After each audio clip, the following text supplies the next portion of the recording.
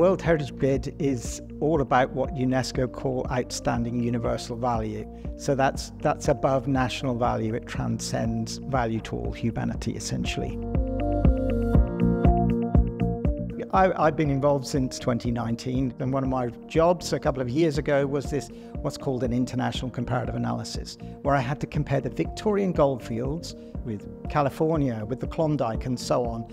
And there is no doubt about it that what you have in Victoria here is so special, it's unparalleled.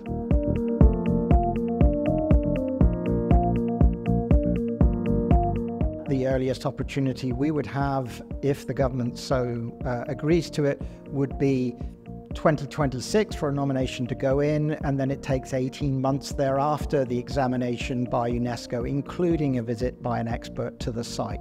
So it's more than just about gold mining, because there's something here that's so special that the world deems it suitable to place on this prestigious, the best of the best, the World Heritage List. What does World Heritage bring on a successful inscription?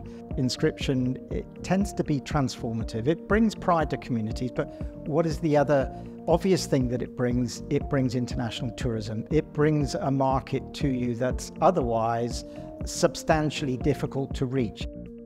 Technically, it's what we call a cultural landscape bid, so it's more than just about gold mining. And then we have the gold rush itself and those wider effects such as we see living on here in central Victorian Goldfields. It's not just about places, it's about people, the people of the past, but also the people of the present and the future. And that's where these communities come in. So the cultural landscape approach has the greatest potential for the greatest socio-economic impact on communities forever. It's a game changer. So the Victorian Goldfields chronicles the dynamics of the Victorian Gold Rush from 1851 basically right through to 1900, although we do have these concentrated years in the 50s and 60s. Here we are in the central Victorian Goldfields, but we've also got the extension to those areas to the west and the subalpine areas of eastern Australia. This partnership between the 15 LGAs, the Victorian Goldfields Tourism Executive, tourism is important. Of course, that's one of the most obvious changes that a World Heritage inscription makes. Apart from the benefits to the conservation of the place, it is transformative in terms of the regional tourism.